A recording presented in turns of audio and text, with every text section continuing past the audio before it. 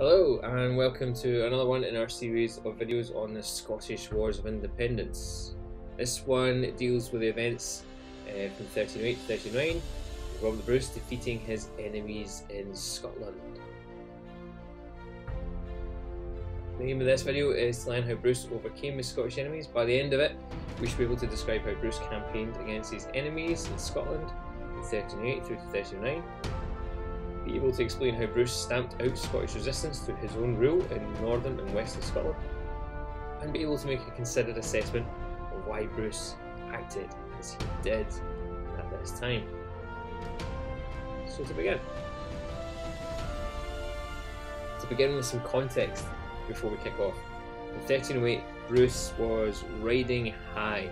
In 1307, he defeated the English army of Eamon de Blance down in Ayrshire, and he had hot-footed it up north as Edward I's massive vengeful English army was making its way north.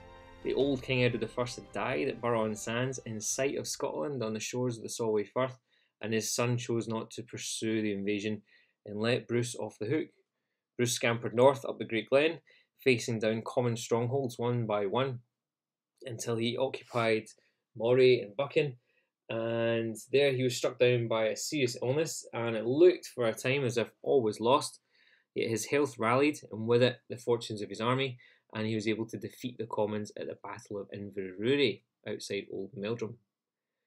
This is where the events of this video take off. Now this is, in the last video, where I immediately finished by asking the question, what would Bruce have done next after he had conquered his main rivals, his main indigenous rivals in Scotland, the Comyn family? How would he deal with them? How would he make sure that that problem didn't raise its head again in the future? And this is the answer to how he did that. The harrying of Buchan. So between 1298 and 1304, the Guardians of Scotland had fought a defensive struggle. Consistently, they realised that they didn't have the field army to meet these continual English invasions, so they fought with guerrilla tactics, stinging the English where they could, but often falling back in the face of the advance, allowing the English to ravage lands and do the damage they could, knowing that the English would usually just go home for the winter and give the Scots a chance to regenerate their strength. By contrast, in 1307, Bruce has turned the tide. He's now leading a war of aggression, directed against those lords and families who had led that earlier struggle and later submitted to Edward. These men in Bruce's eyes are turncoats to the Scottish cause. So as with all of these videos as we go through, candidates, students of higher history, it's a good idea to take down the points in bold as your notes as we go through, so please do follow through with me. Feel free to pause the video as we go through, but take a note of this. The key point: Bruce's victory over the Comyns at the Battle of Inverurie in May 1308 was a major achievement for his cause. This is a huge step in Bruce making his kingship of Scotland formal and to make it stick, to be recognised. After the victory, Bruce ordered his brother, Edward Bruce, the sole surviving brother he had, to lay waste to the entire earldom of Buchan as punishment for their resistance. Now remember, from our last video, Bruce is still seriously, gravely ill after the campaign of the winter of 1307 into 1308. At many points during that campaign, he was on death's door. He's been carried around by his army on a litter. And indeed, at the Battle of Inverurie, he had to be strapped onto a horse to sit upright and be seen by his men. So he's in no position to carry out this campaign of punishment against the Comyns. His younger, fitter, healthier brother is instead given the command to carry out his wishes, and he did so with gusto.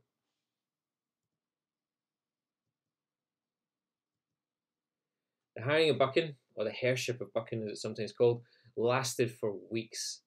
Bruce wanted the main Comyn power base to be permanently smashed. He does not want the Comyn family able to rise up against him once again. So everyone still loyal to the Comyn cause was killed. Houses and farmsteads were burned, castles were pulled down, livestock was slaughtered, whilst crops were burned and the land was tainted. We have accounts of Bruce's soldiers pouring lime into the soil, changing the pH of it to make sure that crops would not grow in it for years to come. He has destroyed the lands of the Commons just as he has destroyed them. He's taken away their strongholds.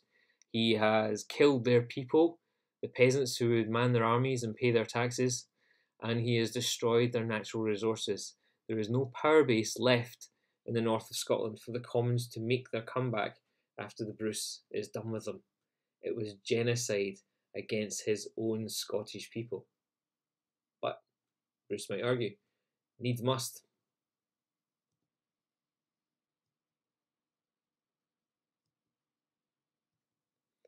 The chronicler Barber tells us that men grieved over the heirship for 50 years or more. That's 2 generations, almost 3, that the harsh cruelty of Bruce's actions were felt by those people in the north. The land was depopulated. The land was made barren. And as the agricultural heartland of Scotland, Buchan had been heavily populated before the Bruce came there. It was the end of the Comyn hold over Scotland's northeast. Bruce's barbarous treatment of the northeast showed that he could use terror effectively. It served as a powerful incentive to persuade others to come to terms. An example of this is the Earl of Ross, who you may remember from the previous video, had tried to block Bruce's advance up the Great Glen towards Inverness in the winter of 1307, but who had backed down at the approach of Bruce's army and written an apologetic letter to his liege lord, Edward II. The Earl of Ross eventually surrendered at Aludern near Inverness in late October 1308 to officially join the Bruce's cause. So powerful lords across Scotland are starting to see the way the wind is blowing and to come across to Bruce's side.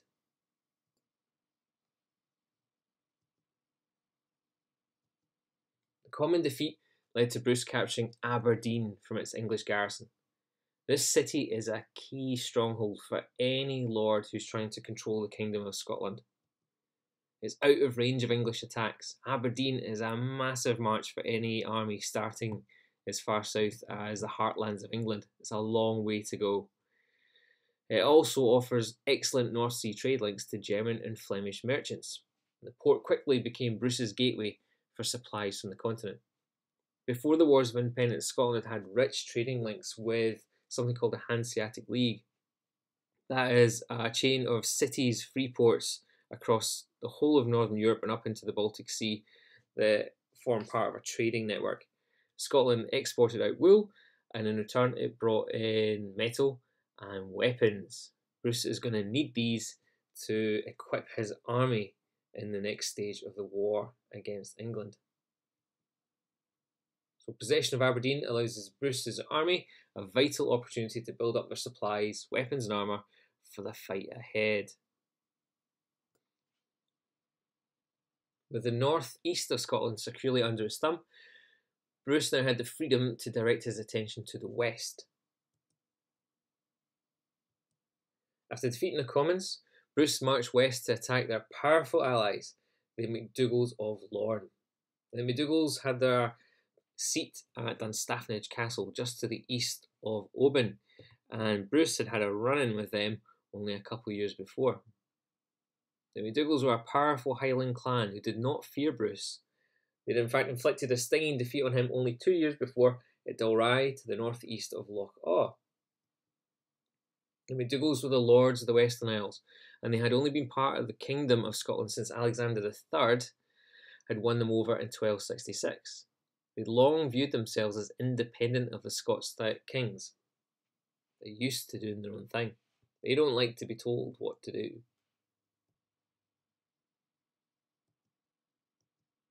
So in August 1308, Bruce asserted his power with speed and violence. Enlisting the help of the MacDougalls' blood-feud enemies, the MacDonalds, Bruce made straight for the MacDougall heartlands and met their army at the Pass of Brander. Now, the Pass of Brander is the narrow canyon surrounding the northwestern arm of Loch Awe. The modern road goes through the Pass of Brander as you drive from Loch Gilphead up towards Oban. You pass the Cruachan Dam and you go through the narrow mouth of the pass. Now, in medieval times, it was an even narrower route to cut through. So the battle took place there on the route west towards Oban. The aged chief of the MacDougalls, Alexander MacDougall, was too elderly and sick to lead their army. He lay in bed in Dunstafnage Castle a few miles away, leaving his son John Buchan to lead the fighting.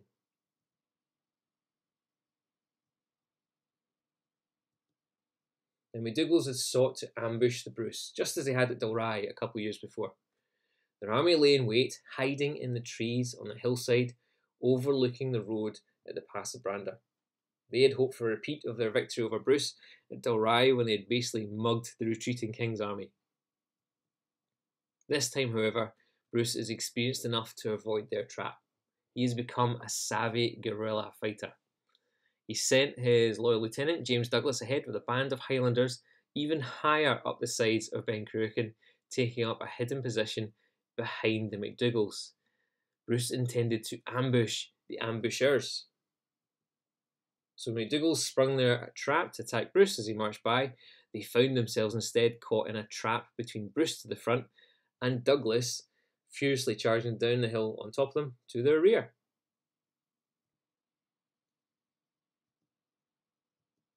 They caught an ambush this time of Bruce's making. The Argyll men wavered and then they broke.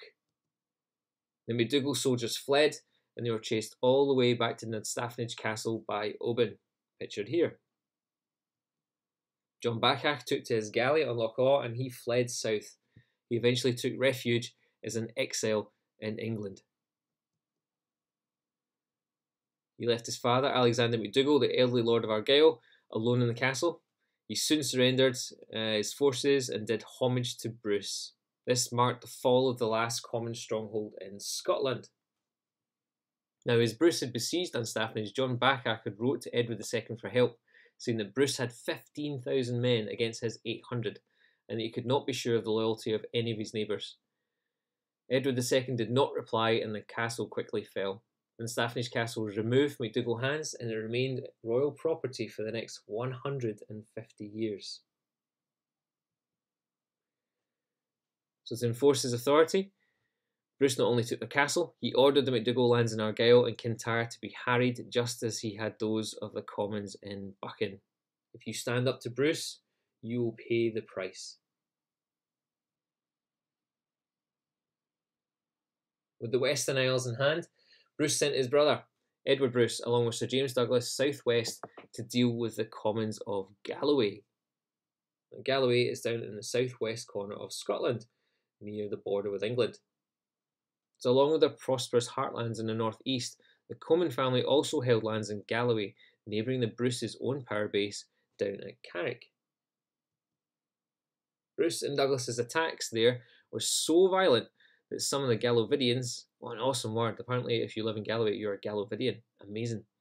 So some of these Gallovidians fled across the border to England for safety. It's said that the ravaging carried out in Galloway was worse than that endured in Buchan. The mind boggles at what those people must have gone through. Some Gallovidian communities sought to buy off Bruce's attacks rather than see their homes destroyed. Bruce used this money to pay for mercenaries for his army. So you can see by the end of this section of today's video, Comyn family has been smashed. The allies have been smashed. Bruce has removed his Scottish enemies from Scotland. He can now concentrate on the main foe, the English. The declaration of the clergy. One by one, the Scottish nobles were declaring their support for Bruce. He demonstrated his competence by defeating both Scottish and English opponents in battle. To show his new authority, Bruce held his first official parliament at St Andrews, shown in the background here, in March 1309. The medieval parliaments are a special event. It's not like nowadays where a modern parliament will sit for the bulk of the year. A medieval parliament lasts a few days to a week or two, and it's unlikely that you see more than one of them happening in a year. It is a chance for the king to gather together his bishops and his nobles and decide on the business of the kingdom for that year and possibly a few years ahead. So this is Bruce calling together his loyal nobles to basically lay down what his policy is going to be to bring this war to the English. It's likely he chose St Andrews, as at that time, this building shown in the background was at the height of its splendour. It was a jewel of Scotland, and also the place where the relics of Scotland's patron saint, St Andrew, were kept. It is the holiest place in the kingdom, a place of power and a place of prestige. For Bruce to attach his name for that shows how his reputation has grown in the years since the devastation of 1306. So the French King Philip IV recognised Bruce's growing power, and he sent an emissary, an ambassador, officially recognising Bruce as the new king over John Balliol. Now that's quite a big deal. Kings usually have to die to be replaced or superseded by the next man or lady. Balliol is not dead. If you remember from earlier on in our course, in 1296, Edward invaded and removed Balliol from the throne of Scotland. He had him arrested and taken to the Tower of London, where he spent some years in basically house arrest. I'm not going to call it jail. And then, due to bargaining with the Pope, Edward was forced to release him. But Balliol, rather than come home to Scotland to retake his throne, fled to his family lands in France, where he was still living all these years later on. By the time of Bruce's Parliament in 1309, Balliol is 60 years old, living out his exile at his family estates in Helicourt in Picardy, France. There's no sign that Balliol is going to come back, and the fact that King Philip, a foreign king, has now recognised Bruce underlines the fact that Balliol is now done as King of Scotland. There is no coming back for this man. Bruce is it. Scotland's bishops also publicly proclaimed that Bruce's right to succession, once again publicly granting him absolution for his sacrilege in murdering the Red Comyn in Greyfriars Kirk in 1306. Now remember though, the Pope in Rome wasn't so easy going on Bruce and had excommunicated him, cut him out of the church and declared him a non-person for the sin of spilling blood on Holy Land. So the Pope has not forgiven him, even if the Scottish Church has.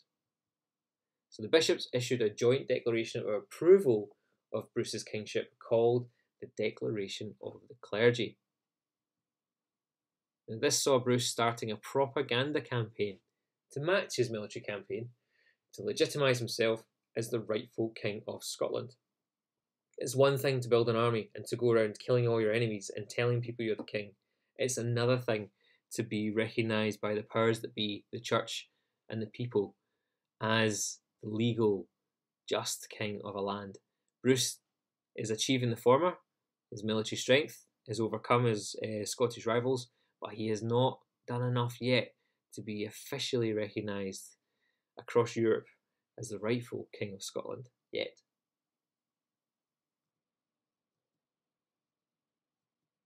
So the Parliament of St Andrews is significant as it shows how much of Scotland supported Bruce by early 1309. It also shows by omission, however, that many powerful nobles were still opposed or indifferent towards him. Not all the powerful and the good of Scotland showed up to that Parliament in 1309. By August 1309, Bruce held all of Scotland north of the River Tay. Edward II of England's loyalists and garrisons still held all of Lothian in the southeast of Scotland, all the borders, and they had outposts at Dundee, Stirling and Perth.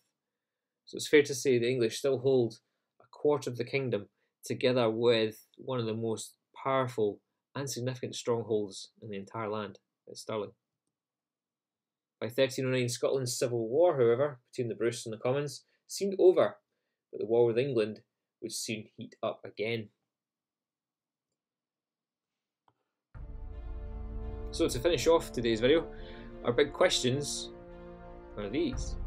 Was Bruce right to be so harsh in his treatment of his Scottish enemies in 1308 to 1309? Was it right for him to basically commit genocide against Scottish citizens? And not just once, in Buchan, in Argyll, and in the ravaging of the Comyn lands in Galloway? Was that the right thing to do? Did he have to do it? Was he justified?